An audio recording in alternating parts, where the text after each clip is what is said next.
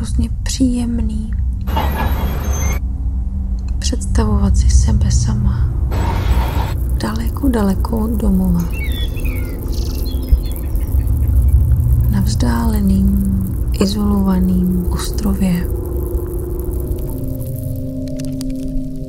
Hello, this is Zdenka Sokolíčková. I'm a social anthropologist, and I was wondering whether you would agree to meet me.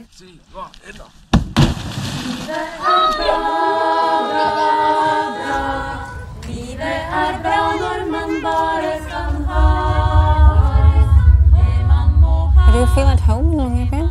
Is this your home?